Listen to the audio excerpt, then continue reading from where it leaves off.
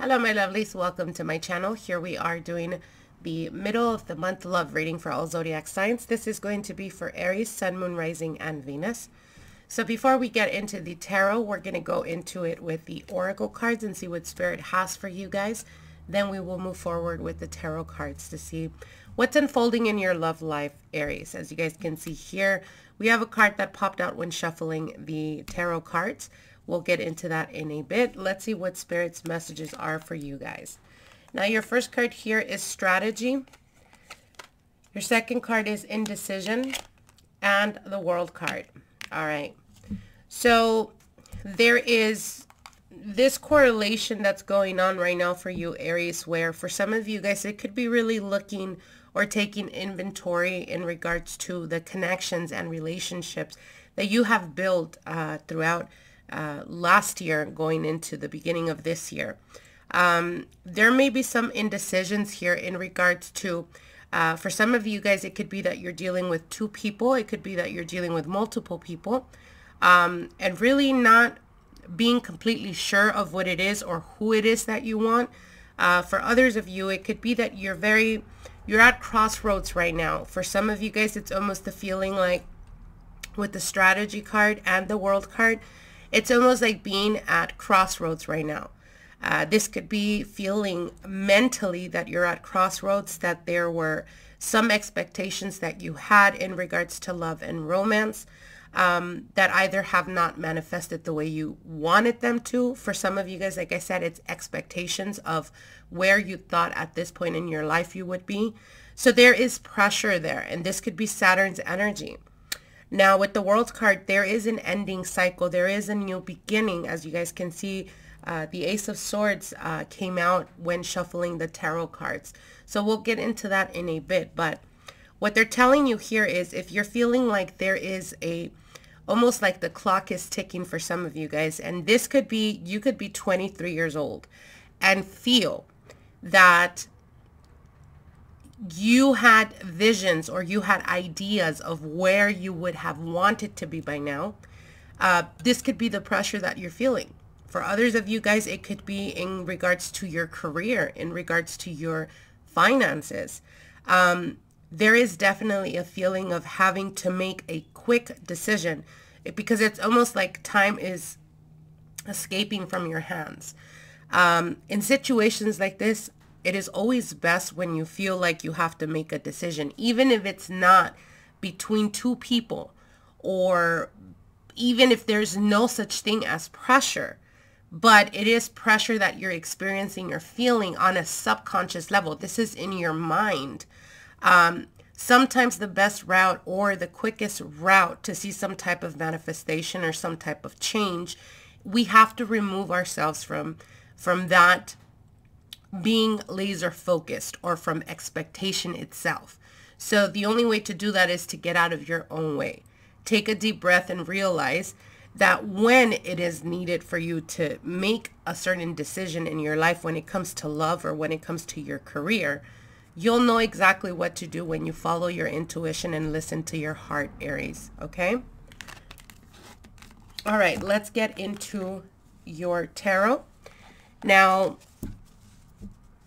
the left side, it is going to represent the partner, or the person that you're dealing, or the person of your interest, and the right is your cards. This is what you're doing, what you're feeling, how you're dealing with situations in regards to your relationship, okay? Now, your partner's cards, or the person of your interest, has the Ace of Swords here, with the 8 of Swords and the Temperance.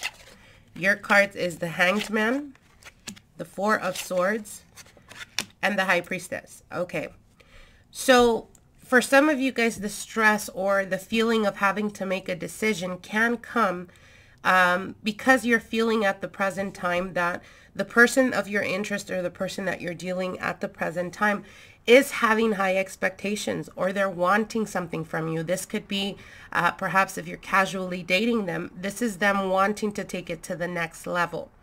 They feel or they view the situation with the 8 of Swords like they've been stuck in that situation, or like there hasn't been any progress in this connection. With the Temperance card, the Temperance could represent Sagittarian energy. You may also be dealing with air energy, but keep in mind, you guys, they don't have to be necessarily that sign. It could be the energy that they're taking on at the present time. Now, with Temperance, this is all about being patient. This is all about being balanced. But next to the Eight of Swords, I feel that this person that you're dealing with, or the person of your interest, is almost at a point where they're no longer viewing the situation like it's worth waiting for. With the Ace of Swords, there is a new idea, a new approach, or perhaps seeing the situation from a very different perspective. And at this point, they're feeling like they've either put a lot of effort, or they feel like you're resisting wanting to pursue or wanting to take it to the next level. So there is a bit of frustration there. There is a bit of, like I said, expectation that perhaps you're not really either reacting or you're not really taking action.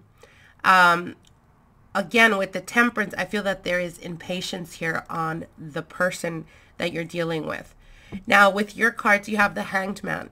So I see you guys perhaps feeling like, yes, I am interested in the person I'm dealing with. And, you know, I have other things that are going on in my life at the present time that perhaps you can't really, you feel like you're not able to give to them the stability or the commitment that they're looking for.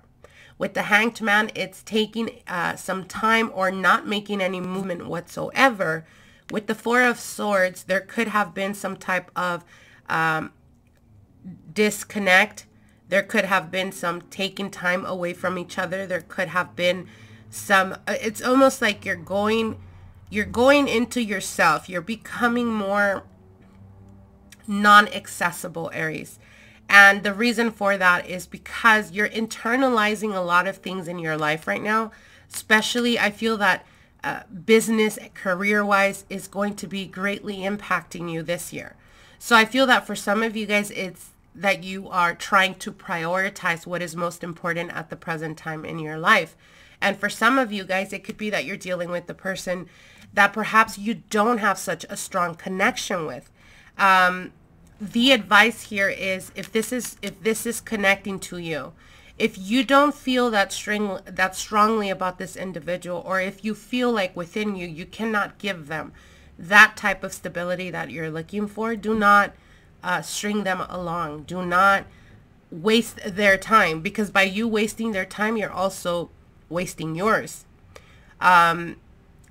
Because you are dealing with the stress of, you know, they can only put up with you half-assing the connection for so long.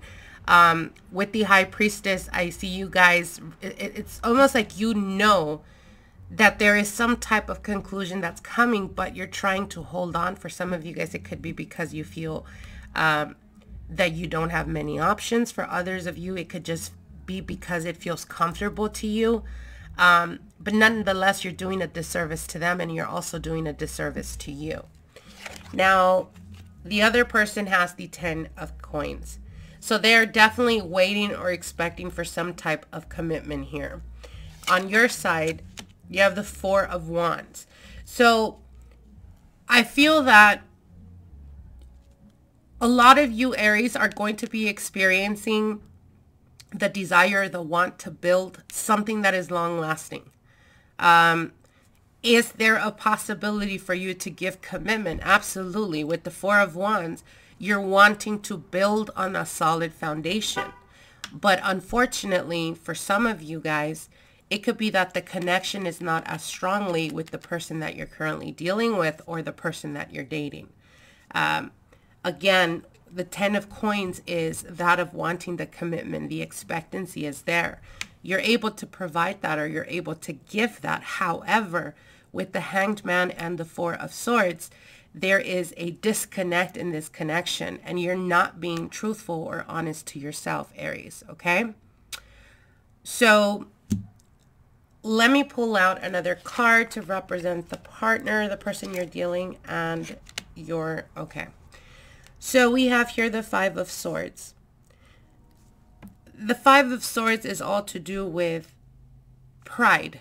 It's all to do with, you know, arguing or bickering or having petty arguments, and it's like who's going to prove to who. I feel very heavily for some of you guys, you could be dealing with the person that you've been dealing with for quite a while now. And the connection, like I said, on their spectrum, there's no there's no cups here. So it could be that the connection itself is not that strong. It could be that they feel like they've sacrificed too much, like they've given you too much, like they've put too much effort. Like people around them are questioning, where are you at in this relationship? How is it going? Is it progressing? And them not knowing what to answer because you're unsure about what you want yourself from them is put them in a position where they feel like, I'm going to stick it through because I'm not going to be embarrassed, because I am not going to, you know, let others that were telling me or advising me, hey, if the Aries was interested in you, they would have committed to you a very long time ago. So there is something that is connected to pride, which is why they're holding on to this situation. It could be pride within themselves, feeling like they are capable of, you know, convincing you or getting some type of commitment from you. However, with the Four of Wands here and the Two of Cups, I feel that for a lot of you Aries, it could be that you're dealing with a situation where you've been dealing with the person, but deep down inside, you have someone already in your heart. Or perhaps you're trying to let go of a person from the past. Because I do see love here.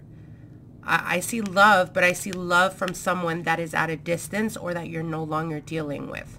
So that could be the reason why you feel like you cannot give this person the commitment or the stability that they're looking for, because you question if you're capable of giving that to them. Yes, you are, but perhaps you feel like you can't with the Hangman and the Four of Swords, like you have to revert back to yourself or pull your energy because you wanted to create some type of stability, some type of strong foundation, but with someone else, someone that you may not currently be dealing with no longer. So again, the advice here is do not string them along.